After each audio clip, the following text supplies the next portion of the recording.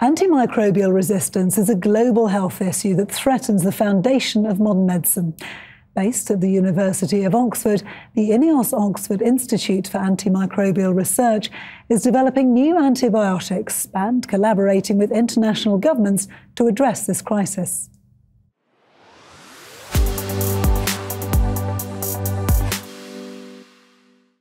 In 1938, it was here that work to isolate and purify penicillin began. The game-changing antibiotic that has gone on to save countless lives around the world.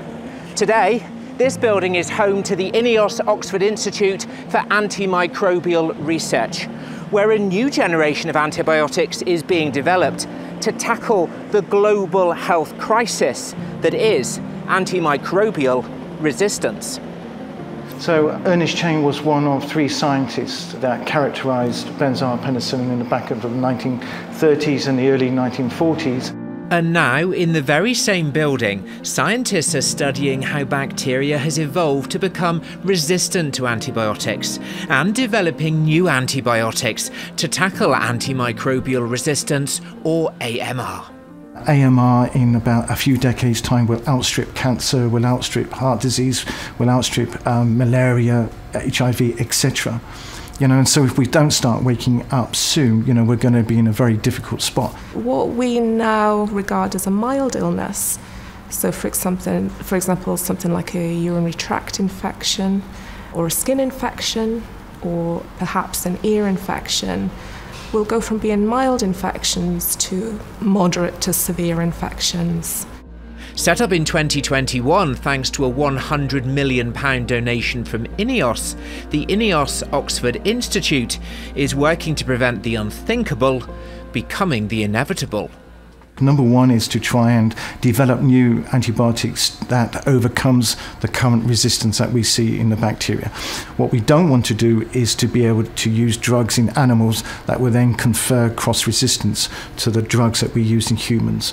So understanding the complexity of that is also important. We collect isolates across South Asia and Africa, and we bring them into Oxford to understand the burden and not just the clinical burden and the morbidity, but also the economic burden. If you look at just the history of antibiotics, they only arrived at the beginning of the Second World War. And there was a very prolific period of research and innovation during sort of 1940 and 1990, when we came up with the 30 classes of new antibiotics.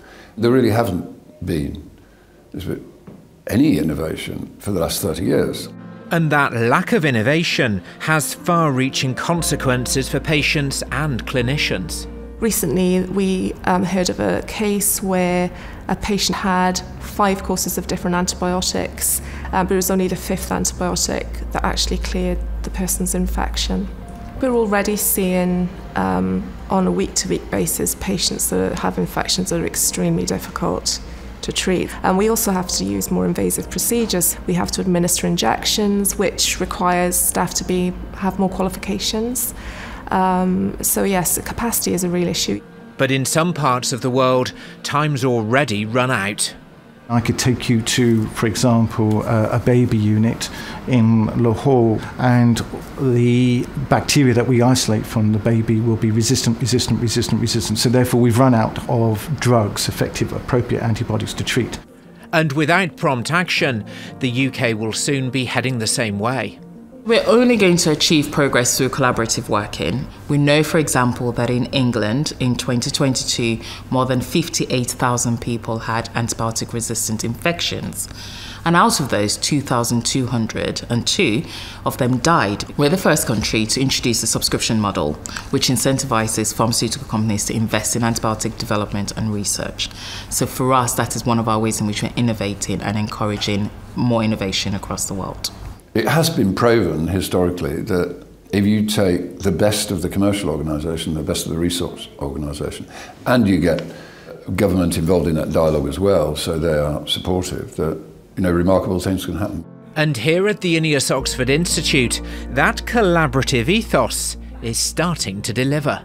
We have a series of compounds that we've developed in Oxford that are actually unique. This is the work that the IOI is pioneering. It's a very long road, but we're very hopeful that some of the compound series that we have will be effective and cost-effective. Signs of encouragement amid a global crisis where time is fast running out.